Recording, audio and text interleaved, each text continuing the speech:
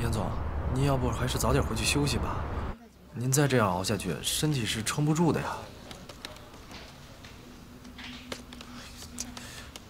要不您先喝点水。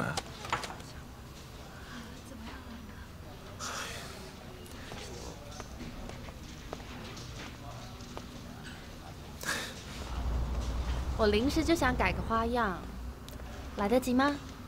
好，哎，华小姐，哎，你等我一下啊。怎么啦？你快去看看严总吧，他再这样撑下去，身体就不行了。我待会打给你啊，不好意思。严丽，你还好吗？我没事，盘点的事要赶快处理完。你都已经发烧了，还说没事？别工作了，我们去医院。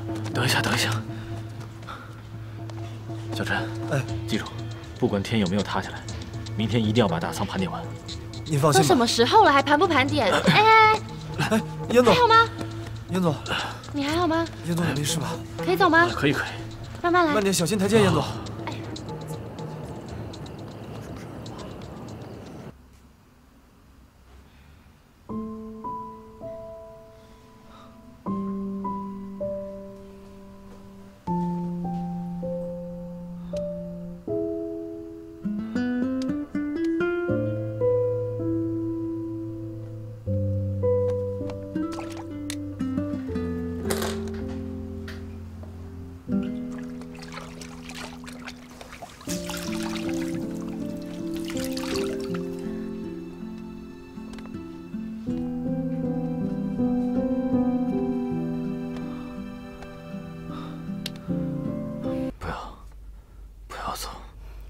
我不会走的啊，高阳，不要走，高阳，不要走，高阳，不要走，高阳，不要走，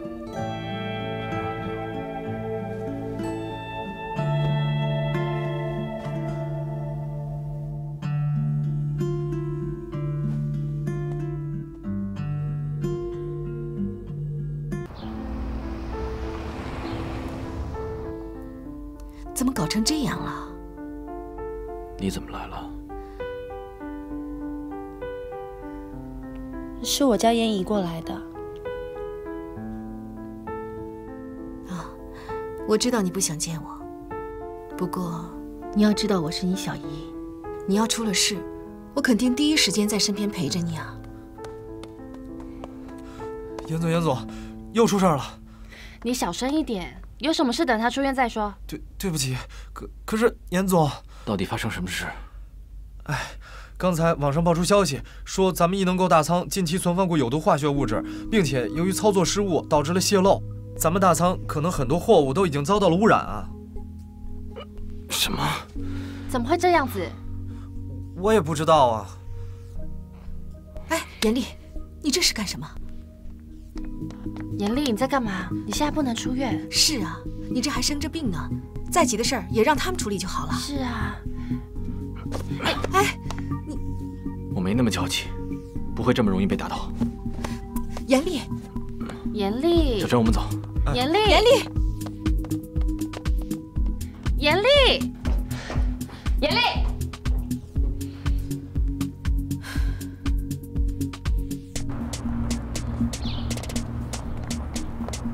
这简直就是胡说八道！我们的仓库什么时候存放过化学有毒物质？我们压根儿就没有采购过这个品类。这就是有人泼脏水，故意陷害我们。对了，大仓经理今天早上托病辞职了，不能让他走。我看这消息啊，十有八九就是这个小子传出去的。就是啊，我也没同意，可是他撂下辞职报告就走了。严总，你说咱们要不要报警啊？他这属于造谣诽谤。证据呢？如果现在没有完整的证据，指控是无效的。其实我看了新闻了，用的都是疑似、很有可能、怀疑，这些都是很模糊的字眼。严总，之前有一家快递公司发生过一件事，就是因为他们的包裹沾染了氰化钾，结果导致这收货人接触包裹后死亡。所以现在不管这些消息是真的还是假的，仅凭这些模糊不清的字眼，已经足够引起恐慌了。那我们就要去掉这个恐慌了，打消消费者的顾虑。我们现在最重要的，就是不能因为这件事情影响到艺能购的声誉。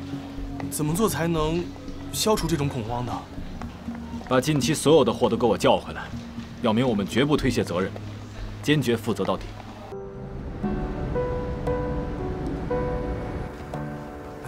这些商品一定要反复检查，已经是被召回的东西，千万不能再出任何的问题。好的。还有这单子上的所有东西一定要查好对好，啊？好。知道了。严总，您怎么来了？现在状况怎么样？这紧急被召回的包裹有数千件，大家都已经忙得焦头烂额了，到现在也就完成了一半而已。召回来的包裹要全部拆开检验，确保万无一失。检验合格之后，你再贴上已检视几个标签，这样才会让消费者放心。严总，您放心，我们不怕麻烦。但是现在大仓的发货量已经一降再降了，现在销售部可是受到了不小的影响啊。公司的信誉是我们的立身之本，无论如何一定要把负面影响降到最低。好，严总，这巅峰投资的事儿什么时候能落实啊？咱们最近频繁被黑，如果现在能有一个实力强大的投资公司介入，肯定是有助于我们内部士气的提高啊，而且消费者对于我们的信心也会增强不少。我已经约了朱总，很快就会有结果。好。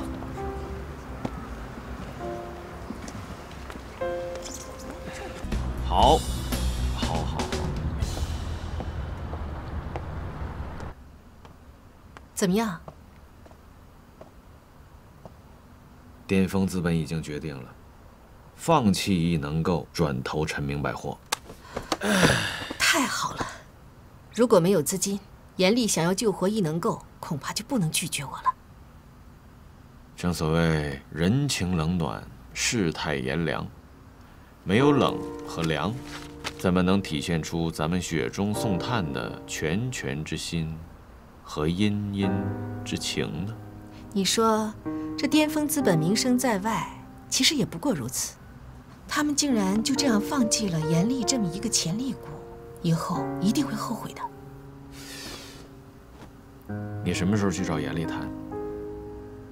既然时机已经成熟了，我也就不想磨磨唧唧的了。明天就去。